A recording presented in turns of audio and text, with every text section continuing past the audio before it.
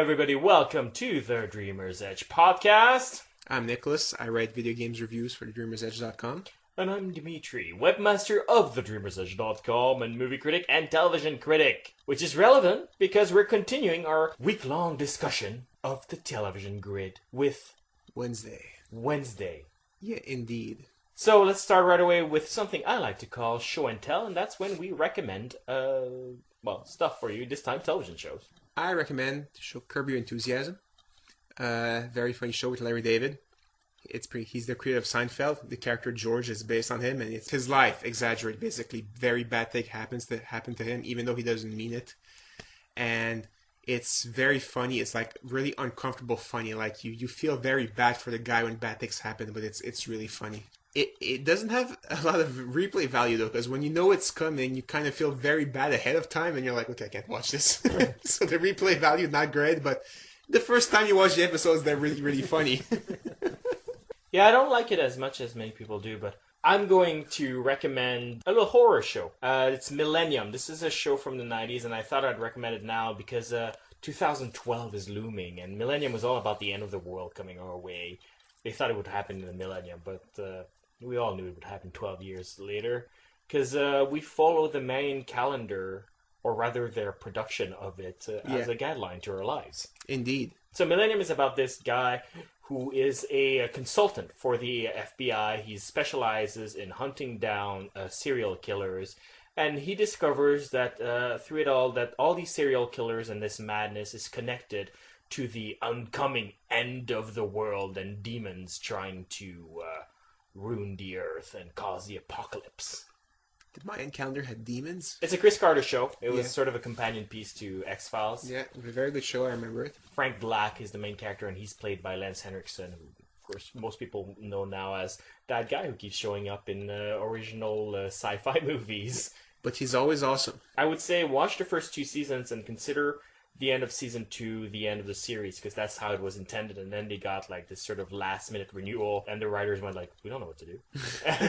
And the season 3 was really limping into oblivion slowly. Wow, that's bad. Yeah.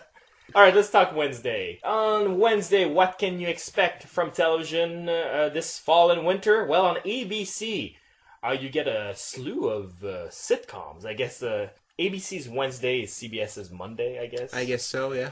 So we got The Middle, which is a sitcom on its 3rd season, sort of kind of like The Office with the faux documentary style, but about the middle class.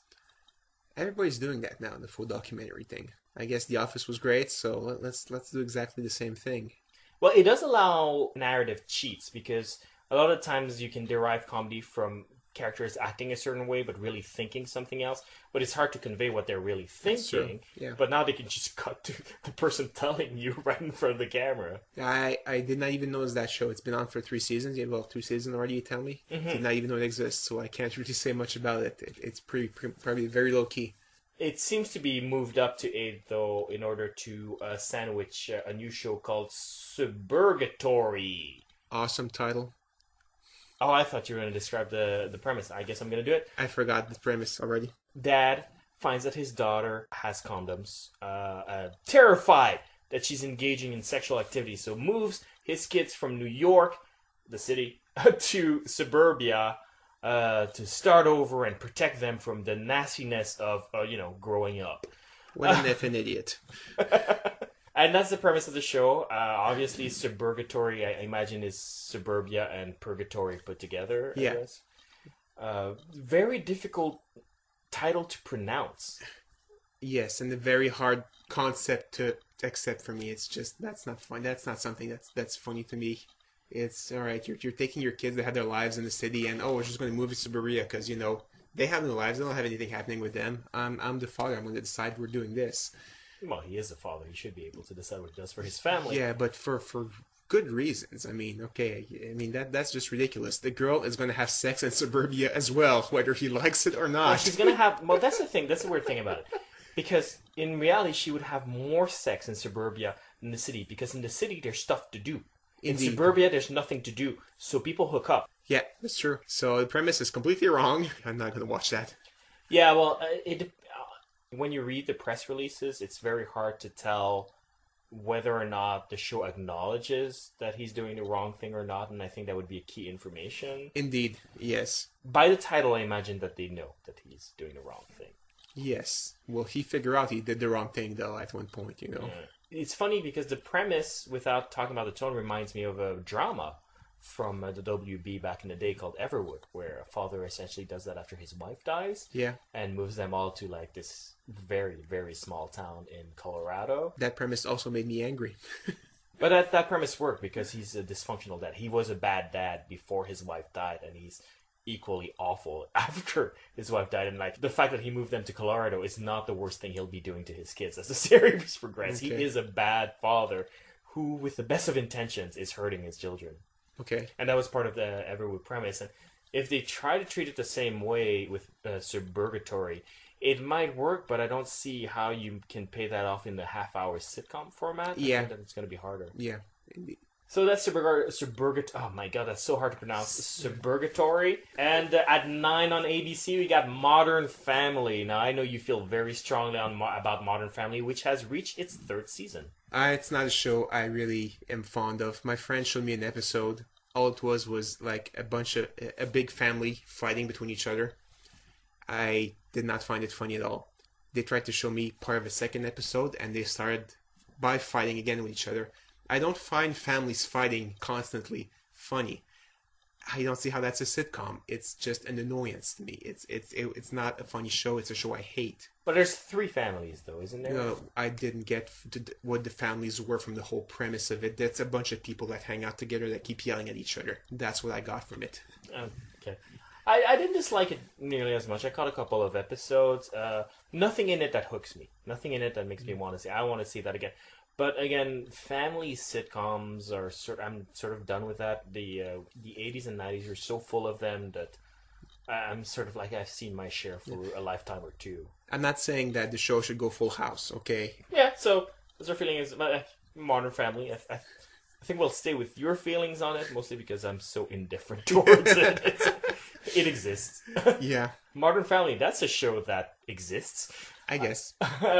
And is followed at 9:30 by Happy Endings. Yes, if I remember correctly, it's about a divorce or the separation that happens during a wedding, and the friends have to deal with that. Very weird. Again, separation is always a funny topic. Not a premise that interests me, really, and I didn't see any commercials for it, so I don't know what to expect. Well, it's on its 2nd season, and it's weird, because I never noticed it either. Well, there you go. Then again, I don't watch ABC all that often. ABC doesn't have the sort of programming that's been attracting me ever since they Lost. I guess.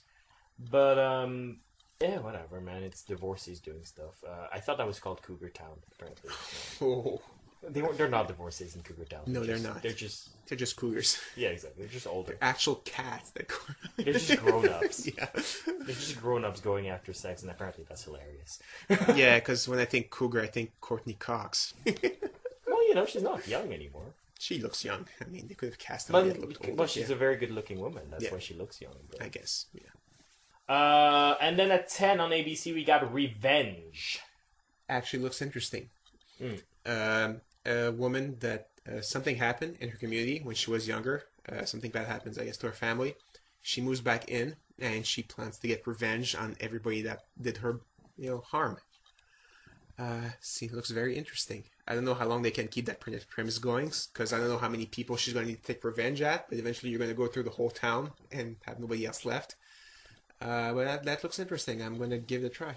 Well, it depends also if because if they stretch out the revenges, where it's not like one revenge per episode, let's say she has 30 people to get revenge on and she only does 5 per season, you got a lot of seasons going. That's true. If her revenge is very elaborate.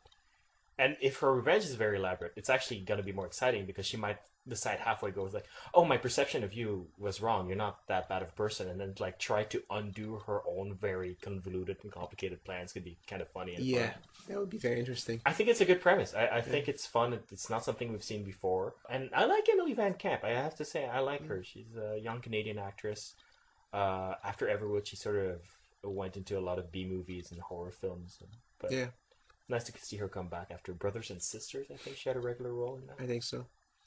It's weird though. Like guess the 10 o'clock cutoff is like okay, we laugh beforehand, and all of a sudden we have this revenge thing. That's really does not seem like comedy at all. Well, it's probably going to have a little bit of a dark comedy Yeah, stuff to it I because it's guess. such a kooky premise. I guess so.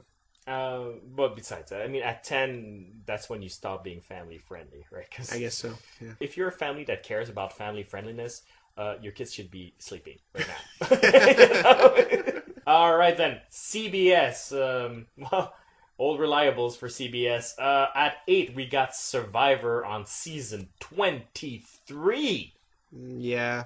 Survivor would be funny if they actually were forced to survive and not being given all that stuff. Not I don't like that show. It's okay if you have nothing else to watch and you just put it on, and even then it gets annoying. Yeah, it's my problem with it is that it's underhanded. I don't think we should take too much time on it because I know that we'll be recording a episode on reality TV. Yeah. So we'll be talking probably about that a lot more Indeed. because it is one of the first reality TV shows. So let's move on to 9 o'clock on CBS. We got Criminal Minds, season 7. Yeah, I'm not a fan of that one. It's a straight up cop show scene. They don't do as much investigating with like gimmicks and stuff like that. I don't feel it's Well, their gimmick is psychology. yeah, that's not real science, so I'm not interested. I don't see how that's not real science, but Because it annoys psychologists when you say that. okay.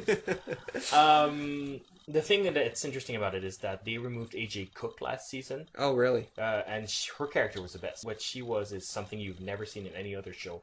She is the PR woman who handles liaison with the other agencies. So, they're FBI guys who come up and go like, we're going to do this and do that and do that, and saying that to the local authority. Of course, the local authority is going to be a little bit reluctant and feel a little bit threatened by that. Yeah. And her job is to smooth that out, and she does all the communications with that. It's such an original concept, and I sort of like that aspect of it because it is a show about the psychology of police work. So Yeah. having a character whose job is to deal with the psychology of internal Yeah. police relations was a really great concept, and they removed her. They're not going to replace her at all. They're just going to have. They tried to replace her with Rachel Nichols as this ex-victim of a serial killer who survived and joined the team and all of that. Essentially the same role that she played in The Inside, a short-lived TV show from Fox. Okay. It didn't work out, I guess. So they're bringing back AJ Cook this season. And I'm kind of psyched about that because I was like, why did you remove her? I lost interest as soon as you did. She was the best character. Okay. All right, so that's Criminal Minds. At 10, we got CSI Crime Scene Investigation Season 12. Interestingly, they finally moved it from its very comfortable spot for 11 seasons, which was Thursdays at 9. Yeah. And now it's reached a 10 o'clock slot, which I think it has always been more appropriate On a for Wednesday. CSI. Yeah. But on a Wednesday, yeah. Yeah. I don't know. Since the bug guy left, that show's been kind of boring. You mean Grisham? Grissom. Yeah, I really enjoyed Grisham, and his interaction with his team. He left. They replaced him, but no, it's not the same. I lost interest even before when he started his romance with Sarah Seidel. Sarah Seidel. Yeah.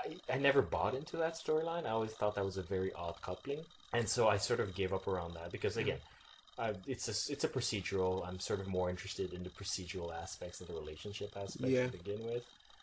And also, the science in CSI Crime Scene Investigation is awful. They've gotten better. How have they? They're not as funny, The stuff they keep using, it's over and over. Like, this image has 4 pixels, enhance it, and, oh, look, the killer's this guy. Yeah, that doesn't work that way, but they repeat the old stuff that people are used to. I need this DNA test. Oh, I'll have it in 10 minutes. It's like, okay, it's funny, but, you're repeating the old jokes, so it's not as funny. Season 12. Come on, it's time to end that. Indeed. All right, NBC. We start with Up All Night. Yeah, did not like the premise of that show either. What is that? Basically, it's a couple that they just have a kid, and they have trouble sleeping. And that's all you get from the commercials. But you learn later on that it's because they're trying to keep on their regular lives, going out with their friends and partying and stuff like that while still having a kid. And that's why they can't find time to sleep. That's ridiculous. Well, I think that's something new parents go through all the time. Nah, from all the friends I've had that have had kids, they knew when the wife was pregnant that okay, party's over, we're gonna have to be a little more relaxed. So them wanting to keep on partying and everything while they still have a kid just kind of irks me a little bit. Well, look, that's supposed to be where the conflict is derived from and where the comedy goes from it. Again, with comedies, I don't believe that characters should do what's right because that's not funny. Yeah, but it's very weak. Their solution is very simple: sleep. Well, no, because then they can't be up all night. I mean, but the main thing that completely killed me is you have commercials for that. And the commercials aren't funny. If the commercials aren't funny, that's the number one sin for me for sitcoms. I'm not going to watch a sitcom if the commercials aren't funny. Well, you keep saying that, but what's funny for one person is not necessarily funny for the other Yeah, person. I know, but like I said, I'm not saying nobody should watch a sitcom. I'm saying I'm not going to watch it because the commercials aren't funny for me. Yeah, I haven't watched well, I haven't seen, I should say. I haven't seen the commercials for it. But I gotta tell you, just the premise is not that interesting to me. And here's why. Because the kids are gonna grow up. And then what are you gonna do? Well, they get to sleep at least when I don't know. I don't get it. Because when it's still a baby, as long as you don't shake the baby and you do feed the baby properly, that's not that bad. That like, oh, I want to stay up all night and have a party, and I'm leaving the baby with the nanny. Like, okay, fine. But when they grow up and the kids start having, emotional issues and attachments and whatnot, and you're still going like, I want to go party. It's like it's been 4 years, and A, you still haven't figured out that you can't, and B, now your kid is actually taking it wrong. Like, it's going to be really uncomfortable and weird, and I don't see how that show has a future. It's the sort of premise that's like, that can last one season. I can ask one is maybe, I mean, and how funny is it going to, how long can the funniest last that, they're tired? I mean, 2-3 episodes. Well, no, but I mean, it's a more. I imagine it's a more general idea than that. Yeah, they have to mess around their lives because of the baby. Yeah. But all right, let's move on to Free Agents at 8:30, still on NBC. I know that sitcoms are supposed to be situational comedies, so that Up All Night is a more traditional understanding of what a sitcom is. Yeah. But I tend to like the ones with more general context, like this one. It's about people over a certain age who discover, that, they're not dead down there just yet. Yeah. And find themselves free again. That you can derive a number of different contexts from it and a number of different jokes from it. That can stay fresh for a very long time. Exactly. Yeah. I mean, the premise doesn't really scream at me. I haven't seen commercials for it either. But that's something that could be, I can check out. I agree with you that it's not really the sort of thing that immediately piques my interest. Yeah, I mean, it was for like How I Met Your Mother. I didn't start watching it from the first season because it didn't really pique my interest as well. I was like, okay, it's going to be about teenagers coupling and stuff like that. But eventually you learn, hey, it's actually pretty good, and you just catch up on your episodes, and that's what summer's for. Joel, I'm looking at a schedule. I might have time for it. There's nothing going on Wednesday that interests me in the slightest. Yeah. So actually, out of them, it might be the one that I might check out because it's a general enough premise that whether or not it works will be entirely on the writer's work and the charm of the actors, and that I can't see from a media release. Yeah. I can see that.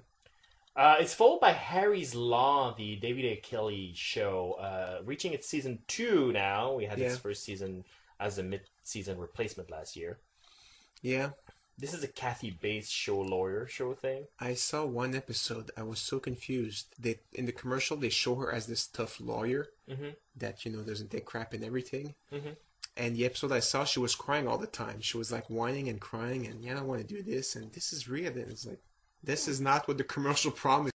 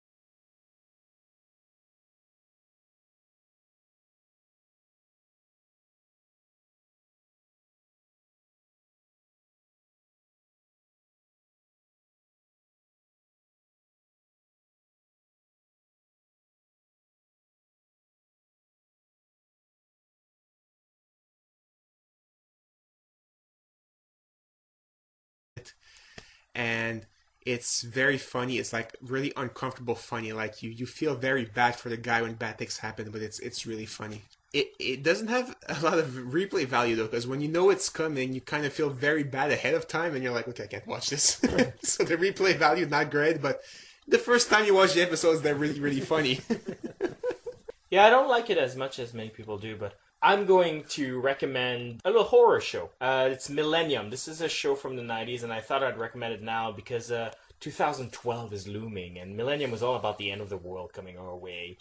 They thought it would happen in the millennium, but we all knew it would happen 12 years later because we follow the Mayan calendar, or rather their production of it, as a guideline to our lives. Indeed. So Millennium is about this guy who is...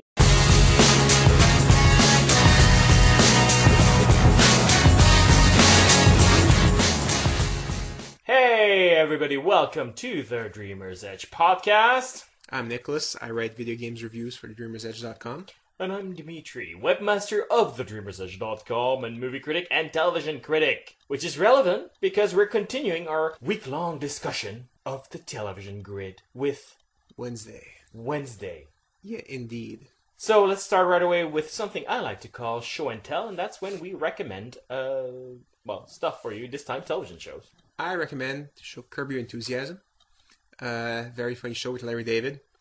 He's the creator of Seinfeld. The character George is based on him, and it's his life exaggerated. Basically, very bad thing happen to him, even though he doesn't mean it. To oblivion slowly. Wow, that's bad. Yeah. All right, let's talk Wednesday. On Wednesday, what can you expect from television this fall and winter? Well, on ABC, you get a slew of sitcoms. I guess ABC's Wednesday is CBS's Monday, I guess. I guess so, yeah. So we got The Middle, which is a sitcom on its third season, sort of kind of like The Office with the faux documentary style, but about the middle class. Everybody's doing that now, the full documentary thing. I guess The Office was great, so let's do exactly the same thing. Well, it does allow narrative cheats, because a lot of times you can derive comedy from characters acting a certain way but really thinking something else, but it's hard to convey what they're really thinking. Yeah. But now they can just cut to the person telling you right in front of the camera. I did not even notice that show. It's been on for 3 seasons. Yeah, well, 2 seasons already, you tell me. Mm-hmm. Did not even know it exists, so I can't really say much about it. It's probably very low key. It seems to be moved up to 8, though, in order to sandwich a new show called Suburgatory. Awesome title. Oh, I thought you were going to describe the premise. I guess I'm going to do it. I forgot the premise already. Dad finds that his daughter has condoms, terrified that she's engaging in sexual activity, so moves his kids from New York, the city, to suburbia to start over and protect them from the nastiness of, growing up. What an effing idiot. And that's the premise of the show. Obviously, Suburgatory, I imagine, is suburbia and purgatory put together, I guess. Very difficult. Is a consultant for the FBI. He specializes in hunting down serial killers. And he discovers that through it all, that all these serial killers and this madness is connected to the oncoming end of the world and demons trying to ruin the earth and cause the apocalypse. The Mayan calendar had demons? It's a Chris Carter show. It was sort of a companion piece to X-Files. Yeah, it was a very good show. I remember it. Frank Black is the main character, and he's played by Lance Henriksen, who, of course, most people know now as that guy who keeps showing up in original sci-fi movies. But he's always awesome. I would say watch the first 2 seasons and consider the end of season 2 the end of the series, because that's how it was intended, and then they got like this sort of last minute renewal, and the writers went like, we don't know what to do. And the season 3 was really limping